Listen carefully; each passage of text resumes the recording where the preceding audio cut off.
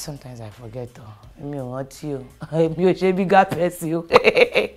Sometimes I forget I'm a celebrity. I just want to be myself, live life, do anything I want to do at any time. A guy that talks too much, you know, and when people feel entitled, very, very annoying, very annoying. Visits different places with boo, you know. You know now, anywhere vacation. FBI. I love anything, you know, we are trying to research, we are trying to read minds, you know. I'll be FBI for my relationship. So babe, don't cheat. You are a bird. Ostrich. I'm right.